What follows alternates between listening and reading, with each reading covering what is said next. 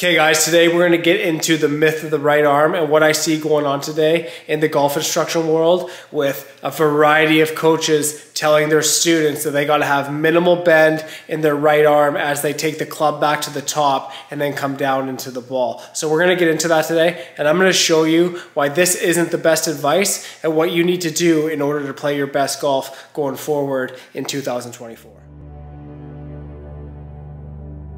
So one of the biggest issues that I see today going on in the golf instruction world is we have a variety of coaches who are showing their students that as they take the club back to the top, that their right arm, their back arm, has to have minimal bend in the elbow as they get to the top and then as they come down into the ball. And I'm going to show you why that can work for some people, but it's not going to work for others based on their own physiology. So let's get into it. So when we look at the golf swing for the average golfer who has average mobility, especially in their shoulders, one of the things that they're not going to be able to do is when they take the club back to the top like this, they are not going to be able to have minimal bend in their right arm. The reason being is because it shortens your hand path as you come to the top, okay? So you see a lot of coaches out there going, you gotta keep minimal arm bend in your right arm. So as you take it back to the top, there should be minimal bend. But the one thing that happens is if you keep minimal bend in your right arm as you take the club back to the top,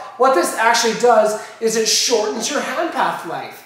And we know from research that shortening your hand path length is gonna lead to shorter distances off the tee, okay? You're just not going to hit the ball as far as when you have your hands back up here behind you, okay? Because your hand path length is super important to giving you time to generate speed as you come into the ball. That is super critical to know, and I see so many coaches that are preaching this minimal arm bend in their right arm as they take the club back to the top, and all that's doing is shortening their hand path, and now they're swinging the club with 5 to 8 miles an hour less clubhead speed. And that is super detrimental to your game. And the major reason why they're teaching this is because they say that if you have minimal arm bend in your back arm or your right arm for a right-handed golfer, as you take the club back to the top and then come down into the ball, that you're going to make better contact with the ball. And there is zero evidence that that is true. And there are a number of players on the PGA Tour who have more than 90 degrees of arm bend in their right arm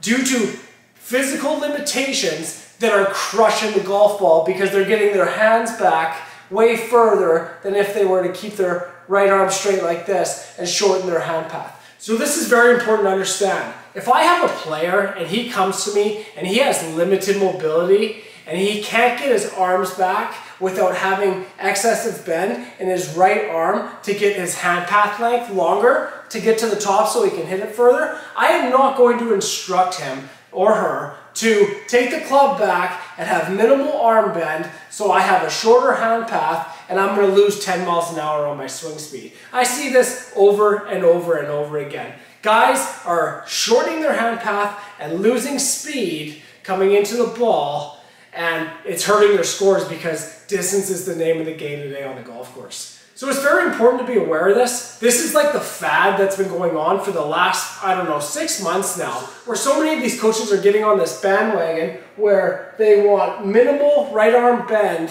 as they take the club back to the top and thinking that it's going to improve contact when in reality there is no proof of that at all, okay? And I've seen many guys that have more than 90 degrees of bend in their right arm who are killing the golf ball, gaining more speed, and still hitting it in the center of the face. Now I will say that if you can get your hand path long enough with keeping minimal bend in your right arm, you can go ahead and do that. That is not a problem, and it'll probably create a better structure in your swing. But if you're somebody like me who has limitations in their shoulders due to surgeries and other situations where it could be bony or ligaments could be tight, muscles could be tight, tendons could be tight, and you can't get the club high enough with a long enough hand path without having excessive bend in your right arm, then I'm definitely going to instruct you to let your arm bend so you can get that extra length, because a longer hand path is going to give you more speed into the ball. It's common sense. You can feel it too. Try the experiment out for yourself, guys. Go to the range and just try it. You can take it back And you can try and have that minimal bend in your right arm as you take the club back. And what you're going to notice right away is your hand path length is going to shorten, okay? That's the first thing that you're going to notice. And then if you're on a TrackMan device or a radar device, just hit some shots and see where your club head speed is from that range. Almost every single time, a longer hand path is going to give you more speed coming into the ball. And you need that speed. If you're not learning how to hit the ball as far as possible, and if you're not getting that from your coach, then your coach is doing you a disservice, because distance is the most important part of the game. You got to be able to hit the ball far. And if you take the club back and you're trying to keep minimal bend in your right arm, and what it ends up doing is shortening your hand path, and then you're coming into the ball with 7 to 8 miles an hour less club head speed, then that's just going to be a non-starter, and you're going to have a big drop off in your performance because you're just not generating enough speed coming into the ball to maintain where you were.